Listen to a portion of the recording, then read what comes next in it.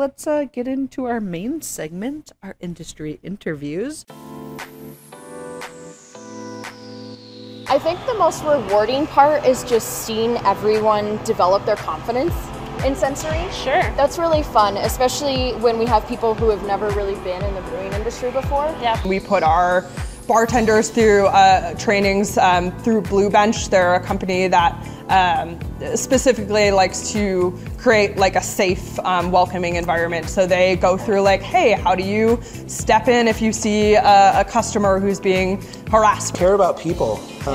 Honestly, care about the customer. Be welcoming to everyone in every walk of life. That would be my advice. And you know, make customer service a priority in the industry. Well, at first, I was like, being paperless is going to be easy.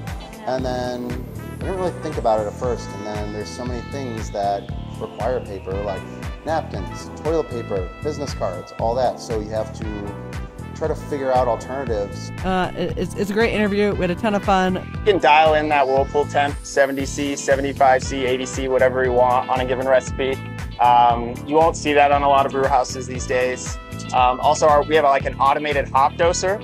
So there's no, you know, those hops are hitting the boil at the exact same time every time. I'm looking for complementing flavors. I'm looking for contrasting flavors. Sometimes I will make a dish that completely contrasts the beer entirely and hope that it works. Right. 90% of the time it does. I think the first time, and theoretically, there's still a bottle of this homebrew somewhere in our basement. We'll see, theoretically. And I think it was about 90 or 91. Our estimate was it was between 12 and 13%. Okay. So that was really, really high back then. It was refreshing. And, you know, so it was rich, it was roasty, it was full-bodied, but it was dry, it was not syrupy. And that was, I think, one of the early times when we were like, that is cool. That's really good. That's really good. And that's where all that air is escaping out of this vessel.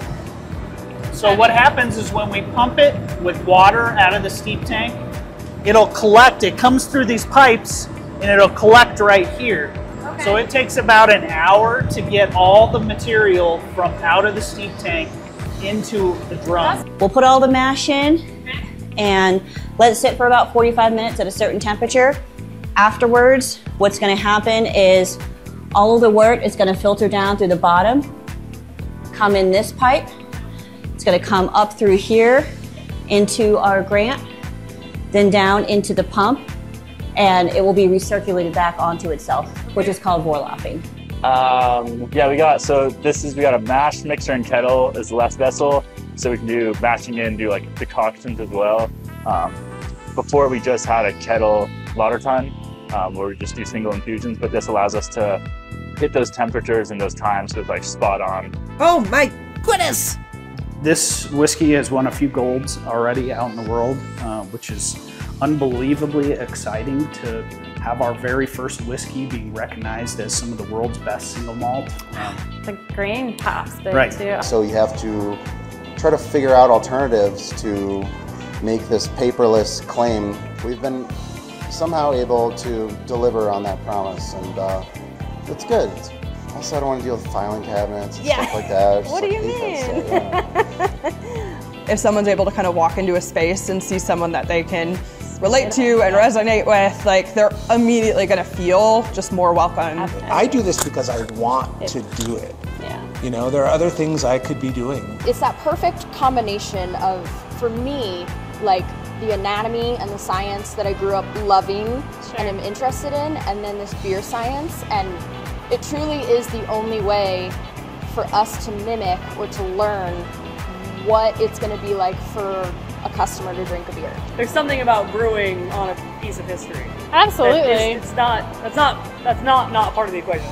I know I walked away a bit later on my heels, and because of the beers we drank. Exactly.